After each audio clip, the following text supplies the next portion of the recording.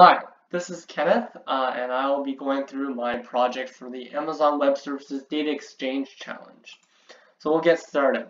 So basically, I analyzed data that was provided by Google Inc. It was mobility data for all the countries in the world, or I'm assuming most of the countries. And just to keep in mind, this can be implemented for any country at any level, so state level, province level, whatever you need. I just analyzed the United Arab Emirates because when I first opened up the file, that was the first country I saw. So might as well do it. So first of all, we load the data set. This is all very basic stuff using pandas. You read the CSV. You continue down. I use what is called FB Profit to identify and change points in mobility data. Now the purpose of this is to actually determine if policies that were implemented, if they had any effect on mobility data in a country. So mobility data basically describes the activity and the information from activity that's fed from smartphones, computer-based technologies in vehicles, and stuff like that. There are ethical issues to mobility data and gathering mobility data from personal cell phones, but we won't get into that. We'll just get into the technological side of everything. So basically, I use FB Profit. Now, this is a very popular change point identification system, or API, that's used in R and Python. Of course, I implemented it in Python because it's most flexible that way. But you can, of course, you can do it in R. Now, basically, I loaded all the data sets I needed to. I adjusted it so that it specifically identifies and uses these columns of data. So as you can see here, it's these three. So date, retail and recreation percent change from baseline, and grocery pharmacy percent change from baseline. So this is just all the mobility data from each industry. And I analyzed all these two because these seem to have the most effect, take the most effect from COVID-19. So this is basically it. You import all the modules you need to import and specifically select the columns you're going to use to train the model, the time series model. These are the change points identified, profit basic change points, so the basic change points that were identified from this process. Now, this is where we get into identifying the change points, and it forecasts it a bit, but I tried to prevent it from forecasting because we don't have enough data from the United Arab Emirates to forecast more, so we're just going to take a look at what they've provided us with.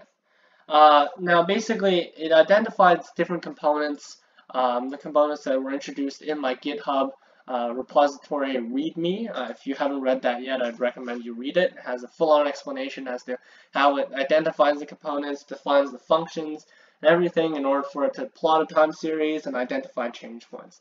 As you can see here, throughout the whole data set, we can notice that Friday is usually the day where mobility data or activity goes down and it starts to increase again.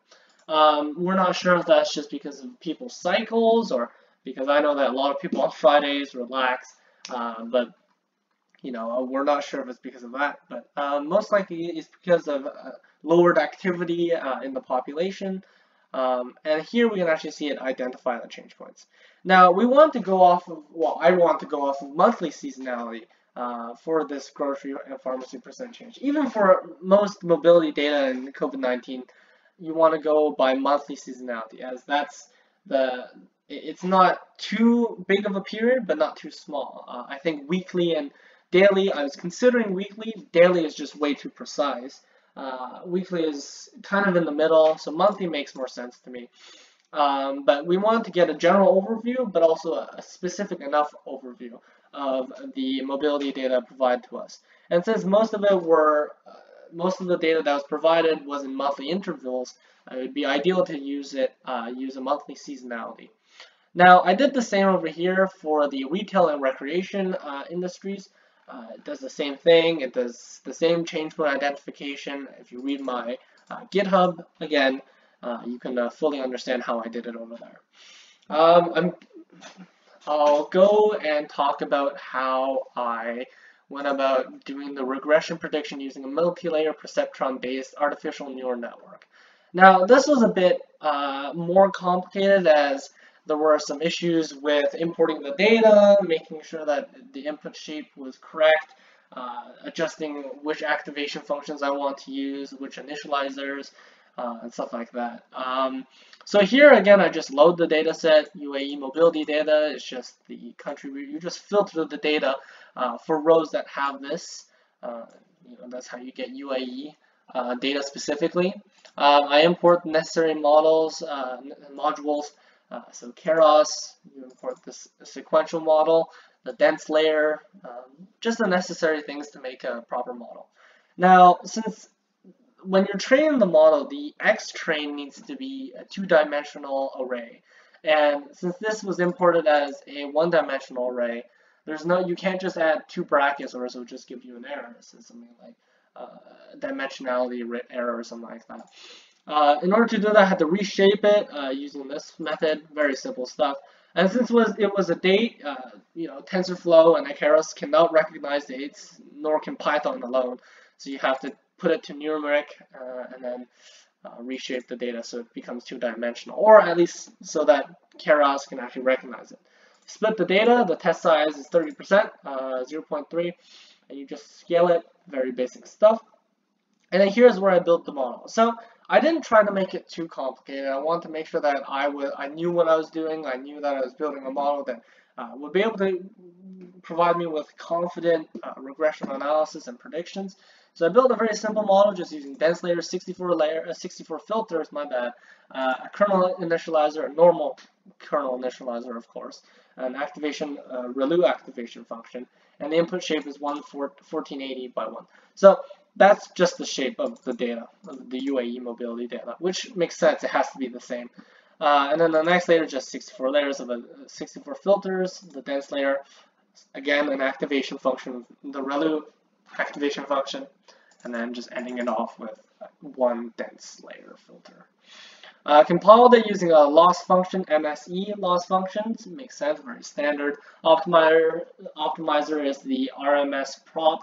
I wanted to use the Ada Max or Ada Plus, but the Ada Max, my bad.